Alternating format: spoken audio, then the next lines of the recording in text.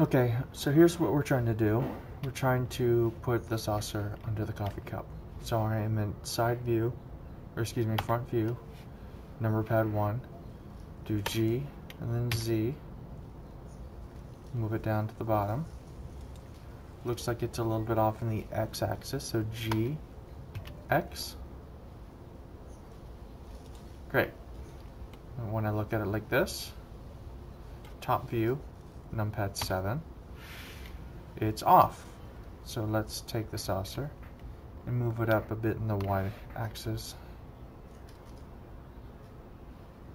Alright, that's probably pretty good. And then let's look, and the saucer is in the middle of the coffee cup. So back to front view, G, Z,